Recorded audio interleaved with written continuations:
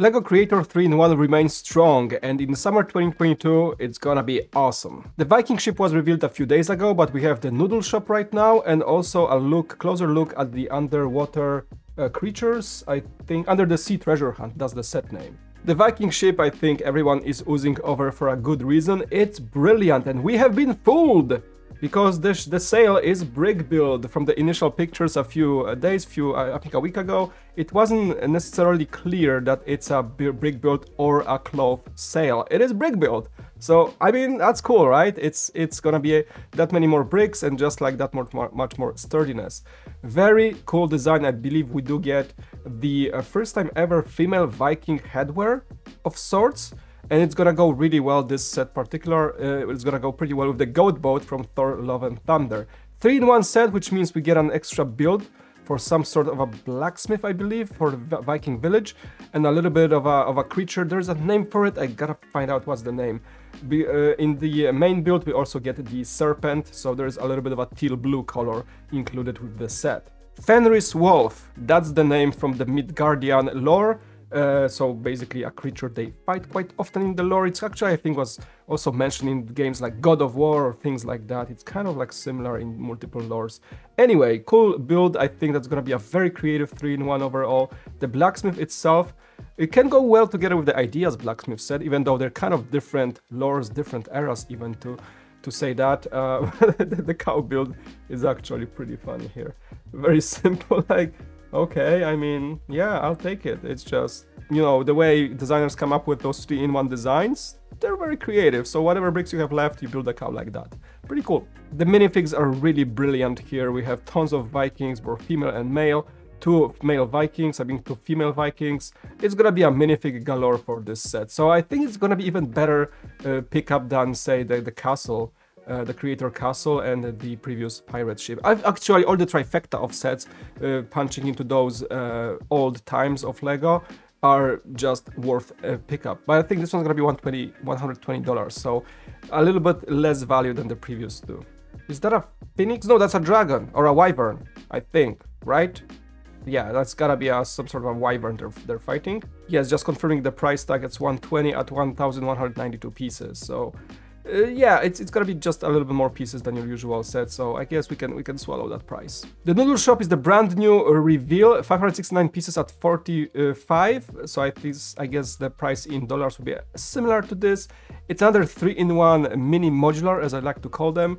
Very good corner building overall. Just first impression, we get a ice cream cart, or more like a tricycle. There's a little dog build. I think that must be like a dust hunt or something. And overall, your typical, I don't know, San Francisco downtown style corner noodle shop. Really, really like this one. And once I start my LEGO City, I think the Creator 3-in-1 modulars, mini modulars, will become a staple of my design.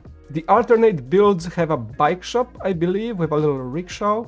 I think that's what it is. Also, very cool, gotta notice the flesh tone color for the walls, something that we got a little bit in the boutique hotel, but this is more prevalent in this set. I really like this one. And the third one is, I think, a game store? What is that? That's gotta be a pad. Some sort of an arcade. Maybe it's an arcade. Yeah, it is an arcade. You have like a game with a bike attached to it and some sort of like a treasure hunt machine.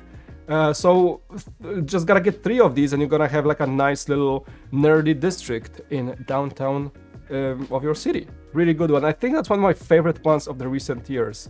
It's gonna be very popular. You can also switch.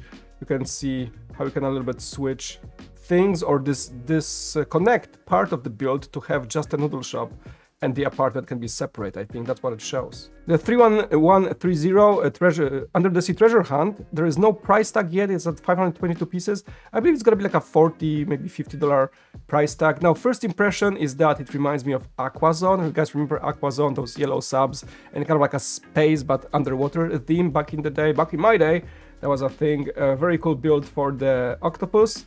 And the alternate builds are, I believe, a lobster and some sort of a... what is that? The sub is definitely my favorite build of the all. I think the first version is overall the best build of the 3. Let's see if I can switch to this. This is like, what is this? It's a... oh, it's a manta. It's a manta. I was looking at it from the side. This is the mouth, the front. Those are the manta wings, if you will. That's a manta. And there's a small reef to go with that. And the lobster is very, very cute. Is that the lobster or is that the other creature I can't remember the name of right now in English? But hey, here we are, and a smaller sub as well. I still like the first one the most. Oh, well, that's not good. A skeleton with a camera underwater.